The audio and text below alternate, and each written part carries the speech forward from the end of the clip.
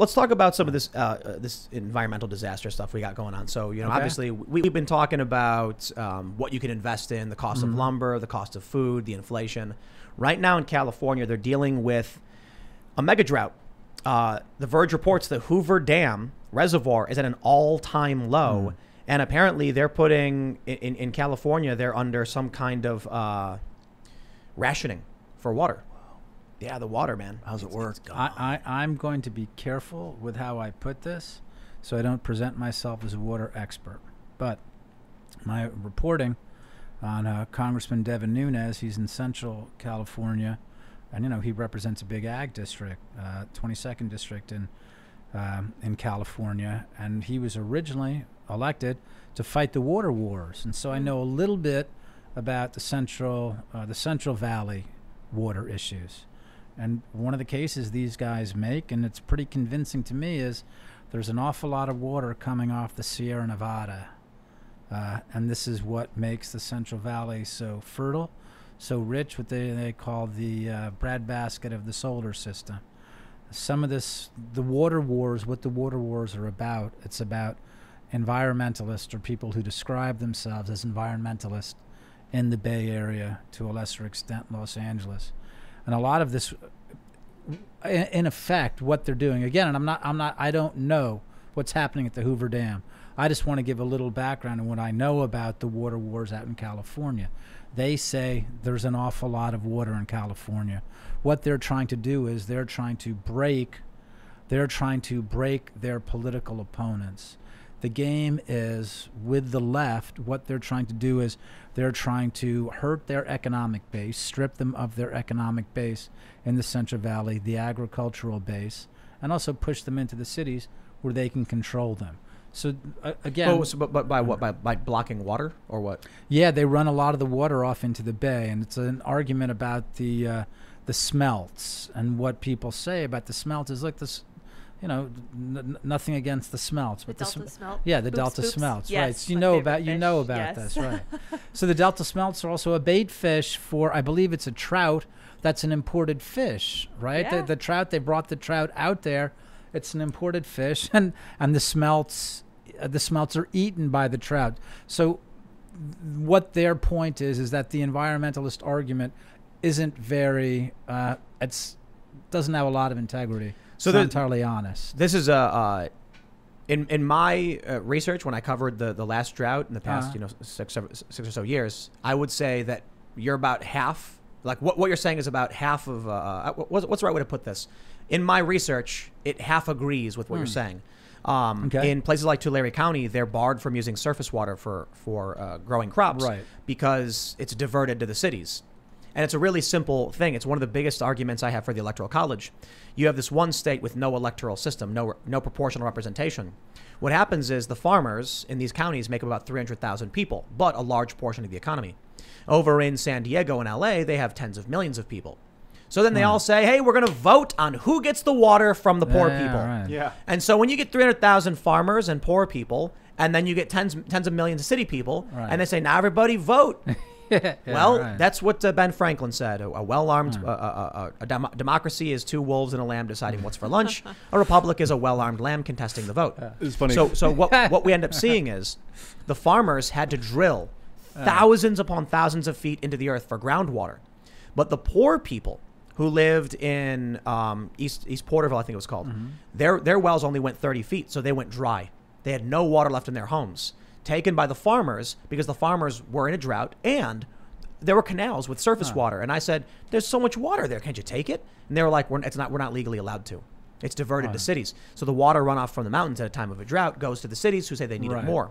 But I will mention one thing as for the Delta, because I went to the Bay Area, and we talked to many people about the smelts, and what the farmers wanted to do was they said, we got a lot of this water up north that goes into the bay and does nothing. Right. It reaches the San Francisco, around that area, where it hits the ocean, and it basically makes all that fresh water useless. We should divert that fresh water, have it go around the bay and go to the farms. Now, the political argument was the smelt. Oh, but you're going to kill all these fish if you do that. I think the more sound argument was I actually went to a bunch of cities in the Bay Area. smaller cities, not San Francisco, not Oakland. And I went to a bunch of farms. One of the farms I went to was, I believe it was an apple farm. I could be wrong. I did some kind of fruit. And they said the water that we get for this farm it's Bay Area water. So we got all these, tributaries, streams and whatever. It's all the Delta water.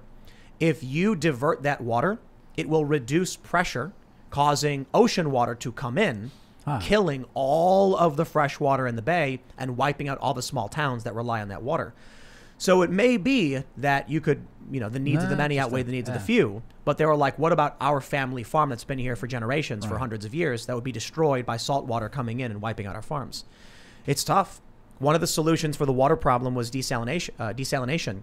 But what that does is it creates brine runoff that goes down to the bottom of the ocean bed, killing off the lowest level of life, causing a dead zone from the ground up when you wipe out the food chain. Yeah, you need to find a way to reuse that salt if you're going to do that for sure. Yeah, but they just dump it back into the ocean, and it's brine. It sinks and then kills all the flora and fauna on the ocean floor, and then everything above it dies. This is big. Goes back to this guy named William Mulholland. You guys ever hear of this guy? Oh, yeah. They named a street after him in Mulholland Drive in Los Angeles. Is 1913, the year. Obviously, the same year they made the Federal Reserve. The basis of Chinatown. Oh, William Mulholland. Yeah. So what he did was he went up to this place, Owens River, the river valley, and diverted all this. This is before LA existed. It was a desert, and he diverted all this farmland water down south to create the city, and that's why they named a street after him in LA. They're built on a desert. It's not supposed to be there. They're importing the water and stripping it from the rest of the state. So when droughts hit, they hit hard. If Colorado right now was like, hey, California, no. California's gone. SoCal's gone. Their water's gone. It's Colorado River water. Yes, it is. Yeah, Colorado's got like a treaty or something. But they could just be like, nah. Imagine if a drought hit Colorado, though. If Colorado, for some reason, was facing, did it happen? Yeah, it happens all the time. It happens there you really go. quite regularly. And then Colorado's like, sorry, Colorado first, no water for you, California. China's doing that. They're like blocking river water to other countries because a lot of rivers run off the Chinese mountains, I think. Like they did it to themselves during the Olympics, several years ago. So all the poor farmers were restricted. What's going to happen in California then? What's going to happen in... what's going to happen in Southern California? Well, I mean, California as it stands seems to be post-apocalyptic. Yeah. It's funny. I hear from these people, they're like, California is so nice. I'm sick and tired of people having zero perspective. It's like, bro, if you are a frog in a pot, I don't want to hear your opinion. I'm kidding. We'll have an argument about it, but you need to look at the pots that are boiling because you're in California and people are like, it's not so bad here. And I'm like, how many times have you seen a homeless person take a dump in the street? 12 in the past month. But what's the big deal? And I'm like, it should be 0. When I lived there, it was like once or twice a month. San Francisco's got a poop patrol now. The last time I went to LA, I parked my car and I was going to a mall, and some woman, some old fat woman, walked in the middle of the street and just squatted and went at it. And I'm like, what the is happening to this place? That's burned in my mind. I lived there. Didn't see it. Yeah. I lived there a couple of years, and it was kind of bad. Now it's really, really Wait, you bad. lived in San Francisco or you lived in LA? No, I lived in LA. Okay. In LA. Yeah. Yeah. I've been to San Francisco several times. It's a shame. It's a shame. It's a great city. Beautiful. These were all great American cities until someone decided they needed to be burned down. Well, or a whole bunch of people decided they need to be destroyed. I think it's really simple. It's a very simple mathematical equation. If Republican says be responsible and Democrat says I'll give you free stuff, it's a slope. It is an uphill and a downhill. And like Homer Simpson, Springfield has a westward slope, so they knew which direction he was going to walk. It's so sad. They're great cities in a great state in a great country that is it's drastically behind schedule on developing desalination tactics. We have so much fresh water. We have so much salt water, access to so much salt water being on basically an island, North America, United States. It's not a long-term solution. And desalination? And groundwater isn't either because there's, what is it called? Subsidation, I think the word is. I could be wrong. Could you look that up? Yeah. When you pull the groundwater out, that water actually provides some kind of structural support, pressure at a lower level. It subsides. Yeah, right. That's got to be the word. Subsidization. Yeah. Oh, no, that's not it. No, that's subsidies. Yeah. Subsidation. It could be wrong. But what happens is when you pull the water out, the ground starts sinking, and that is really bad. So I think that's the future for California. Oh, yeah. I think California is going to get really bad. Maybe what they're trying to do with this Great Reset stuff with like New York is get rid of as many people as possible so the cities can survive. I hear people also saying that they want to build these, again, speculation from interested friends.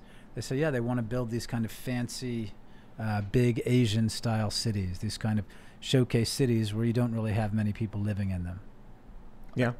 I couldn't find subsidence. but maybe Subsidence? someone could super chat it. It's called Yeah. subsidence. Yeah. Cool. It's There you go. Yeah, So like what the water. groundwater is like is a buffer for other to keep other things from Well, to when you- keep the land up when- and to keep From salt water sinking. out. When they pull the water out of the ground, it doesn't matter where you are. Like the ground, like the ground goes down. Caves in. Yeah. You know, with fracking, a lot of the fracking stuff is causing earthquakes across the Yeah. country, and I think it's because they're removing liquid from similar to this maybe, and it's causing the ground to like fall and shake. So I was thinking we could pump water back into the earth to like make up for the oil that we take out and to re-subsidize or whatever you would call Subsidize. re-subsidize. People need to drink water, man. Reside. Maybe this is all the Great Reset people. They're like, we're drinking too much water. We're pulling too much Are groundwater. they saying that too? Are you kidding me? They're saying we're drinking too much water? Oh yeah. The reason they want to ban beef is how much water we have to Too use many to people. for the cows to drink. That's insane. Almonds I thought take it a was lot of just. water. I thought it was just their whole thing about. Oh, it's all climate change. Bovine flatulence. I didn't know it had anything to do with, Yeah, with water as It's well. like thousands of gallons, they say, of water per cow for like a meat product, and it's wasteful. Almonds take a lot of water to produce, so it's like we're going to see almond prices start skyrocketing because of the drought in California. It's going to get bad. Avocados as well. California produces what, like how much of the food of the world? Like a I massive would say portion. like 1/5. Yeah, it's That's Yeah, enormous. something like that. Yeah, and California is being propped up by farmers who are producing for their GDP, and if they leave, then the state they're in trouble. Right. If they turn it into wind farms, then I guess we will be eating bugs pretty soon. That's why I, as well as many other people like Jack Posobiec, have been saying, get out of cities. You don't want to be in a city. I mean, it's almost like they fired a shot across the bow last year with the lockdowns and the riots.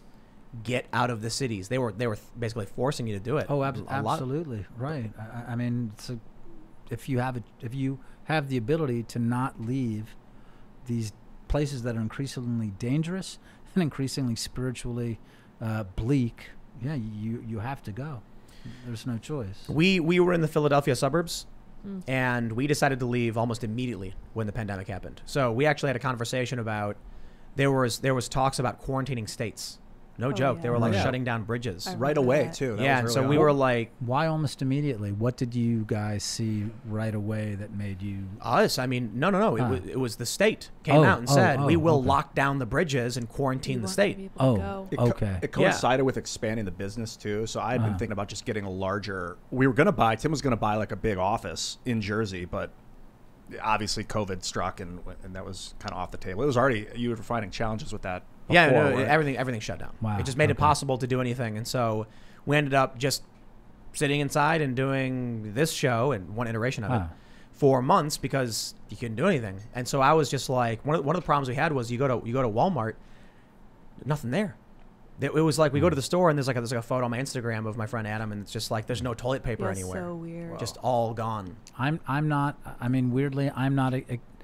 It's an old thing in American history, right? I mean, kind of our resources are myths about Cincinnatus, the citizen farmer who comes and fights for Yeah, his he was land. great, wasn't he? Yeah, I mean, but it is also about that's our origins. These are the stories that we tell about America, and right, the city from the Bible on, from the Bible to the present, it's always been a place of crime and corruption and pestilence, and that's what it is again.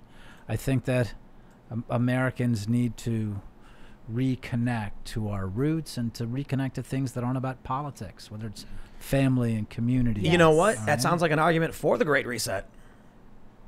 But I would reset it entirely differently. Right, You right, know what I'm right. saying? I'm not talking about resetting. I'm saying Americans having individual choice and making a decision. I think people need to get out of cities. They should roll up their sleeves, learn how to chop some wood, learn how to grow their own food, take care of some chickens, get some fresh eggs. Nothing beats you walk out in the yard in the morning, you eat a couple fresh eggs, you make them, and right there on the spot, and it's like, thank you, chickens, it's delicious. Not these garbage store-bought right. trash. But people are so reliant. I mean, the people in the cities, I think, are the biggest problem. The rural conservatives aren't the ones destroying the planet. These urban liberals are the ones who they complain about everything they vote for. They vote for these governors. They vote for these mayors who create the police brutality. They vote for these conditions. They live in these hyper concentrated particle dust in the air with gas and all the exhaust. They're breathing in trash. They're living in cities that smell like sour milk in cubicles crammed on top of each other. They're the ones consuming the most energy for this gluttonous lifestyle on average. And then the people in the countryside who are voting Republican live, sparsely populated areas where they're on like natural, like they have their own oil tank to manage their own heat. They have, satellite internet, much more lower cost. They're doing solar panels, much more self-reliant. I always imagine that they knew this, though, that it's not, a lot of the times we think about it in terms of hypocrisy. I think that actually that's part of how they're establishing their elite status, right? When we saw Gavin Newsom walking around all the time without his mask, and there were a whole bunch of them, right? Whitmer as well. Pelosi, who was the mayor of Philadelphia, right? He was also caught, I think, in New Jersey or somewhere without his mask. At a certain point, Fauci was caught with his mask down. Exactly, Fauci. So at a certain point, it's like they're not all making a blunder. They know they're political figures. They're being looked at. It was to establish that they are part of a higher class, right? It's a hierarchy. They're at the top. You are on the bottom. So when you talk about the difference between the people who are the elites who are in cities and the people who are on farms, that's the point. To say we're better than you, we can spend this. It's like the celebrities who fly on private jets to go pick up their awards for environmentalism. They want you to suffer so they can keep living in luxury. They mean to show you. They want to rub it in your face. It's not like, what hypocrites, Leonardo DiCaprio. It's like, I know what I'm doing. So what you're saying is eat the rich? Yeah. Okay. No. Solon would tell us otherwise. That's called the Kathy Newman. That's her name, right? Yeah. The girl that so what you're saying Solon would say otherwise. Yeah, apparently we're going to come to a head where people are going to want, you look at the French Revolution, people are going to want to hurt other people because of greed or because of jealousy, but we don't. We stay peaceful. We work together as a team. We all want to come out of this better and benefit. Together we can. I got my issues with Elon Musk. The Bitcoin, Dogecoin, the pumping and dumping, all that silly nonsense. I can respect him for SpaceX and Starlink. We're like trying to get Starlink. We actually got someone brought out a Starlink for us, but they're cell locked, so it didn't work. We need an actual regional unit, so we weren't able to do it, but it would be really awesome to have. I guess we'll just have to wait until we get it. So that's cool. Like, work on cool stuff. I'll tell you who, when I think about the phrase eat the rich, I don't really know what they mean by that, like consume the resources from them. You want to throw in Hollywood? I'll tell you this, leftists, hear me out. Let's start by eating the rich in Hollywood. Yes. And we all agree. And we'll start there. We'll probably have to compromise after that, but I think that's a good place to go. Because, you're talking about like the rich chocolate cake? Yeah. What were you going to say? I'm saying, like, if I look at Wall Street and I look at Hollywood, and those are two things where I'm like, for the most part, I'm not, you can go. The hedge funds that are shorting companies into oblivion, these apes in the meme stocks, it's a revolution. It's fantastic. They found the weakness, these shorts, and they found a way to stick it to the hedge funds. Hopefully it works out. We'll see what's happening. A lot of people have been covering this, and I'm excited to see it work out. Hollywood, these are the hypocrites who say, we're going to save the planet. Don't, stop flying in planes. Oh, my private jet's here. I got to go. And they go live in their 50-bedroom mansion. Those are two sectors of the economy I got no problem with regulating out of existence or just, figuratively eating the rich. I find it heartbreaking. I mean, the tech sector too. Sorry. Yeah. Mark Zuckerberg. Bye. Yeah. I find the Hollywood stuff heartbreaking, though. I mean, because before COVID-19, we used to go to movie theaters. Remember that? Yeah, I know. Yeah. That's why I like AMC stock. Yeah. Okay. That's great. We used can't to go wait. to movie theaters, go to dinner beforehand, get a drink after, sit with your beloved, go with a group of friends, children's birthday party. And now it's heartbreaking. Now, when they turn the lights back on in Hollywood, you've got some lunatic screaming at you for being white. Right. Exactly. White male. It's ridiculous. And look, there's still a lot of terrific stuff they're doing, but there's a lot of garbage they're doing as well. But do you notice the people that don't say anything? the people who are never out front on the political stuff, how they come across. No one ever knows. No one knows what Al Pacino thinks about politics. Right. Right. You know, now that I think about it, I'm like, is there a certain sector of ultra wealthy individuals that we're actually eager to defend anyway? Like I can defend Elon on some things. Is there a sector? I got no respect for Bezos. That dude is nuking everything. He's burning it to the ground. He's a lunatic. And I'm talking about Amazon's book burning. I'm like, these people got too much power. Zuckerberg's awful. Jack Dorsey's awful. They're all just so awful. You know what? I'm over it. Let's set a threshold and get rid of, we'll eat the rich. I'm there. Leftists, you got me. I'm tired of these people. They're just awful. They're destroying everything. It would be nice to be able to find one sector. I mean, you can't. I mean, entertainment. I got nothing. Where? But look at like a lower level. You've got media where they're not the multi-billion-dollar media. You've got wealthy conservatives who do media and it's all right. You got wealthy liberals, they do media, it's all right. But then you look at the big corporate machines. Bigger you awful. Get out of here. All of you are gone. Yeah. You look at technology. We got Minds.com. Hey, Bill Ottme, he's all right. He's a cool dude. You got BitChute. You got Gab. I'm okay with those things. And you got Facebook. Nah, get Facebook out of there. Too big. Too big. Too bad. It should be bad, about. awful. I think the tech should speak for itself. Minds is cool because it's open source, free software. So like we spent all this time building it, and now you can have it for free and use it. Now you can have your own copy of it and spin up your own social network for free. It's all available. That kind of thing, yeah, it does. If the CEO turns out to be a multi-trillionaire, whatever. The technology is amazing. So here's the other problem. All right, if we agree that there are a lot of really awful, really wealthy people that are screwing everything up, Zuckerberg dumping money in these elections, Bezos, he's doing the same thing with Amazon, wokeness, pushing these ideologies. Then you've got, big tech. The problem is what? You give their money to the government. Now the government's the same thing. So do we eat the government? Figuratively, what does that mean? Maybe hold on. Maybe there's like a little portion on the left when they say eat the rich, and then the right when they say small government, and that's what you got to combine. I don't know how you do that. Decentralize. I don't know if you can. What does that look like? Bitcoin, maybe. Decentralizing, yeah. The tech sector is decentralizing. Like I was working with the Fediverse team. We're building out the Fediverse, which is this like federated system of free software technology where like all these different websites can intercommunicate, and it's a big deal. I go more into it in a little while. We're decentralizing the entertainment industry. Hollywood is gone. True, the giant. Now we're doing this from here in the middle of the mountains of West Virginia. So that's exciting. Yeah. The tech sector now with Bitcoin, the tech sector is decentralizing with the cryptocurrency, finance. Politics is next. I'm big into like apps where we can vote locally with app technology and kind of control our own destiny from local. Service guarantees citizenship. Yes. I don't know what service means, but I'm into it. Any kind of service with the community. That. Anything.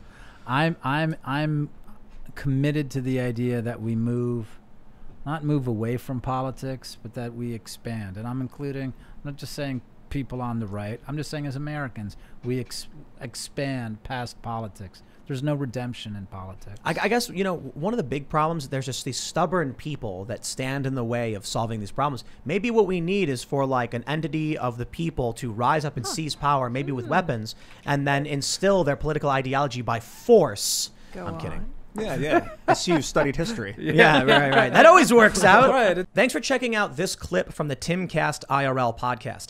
If you want to see the full show, come back to this channel, youtube.com/TimcastIRL, Monday through Friday at 8 p.m., where you can leave comments and super chat, and we actually will read your comments on the show.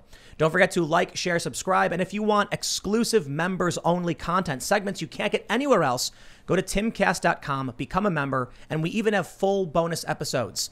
Thanks for hanging out, and we'll see you all next time.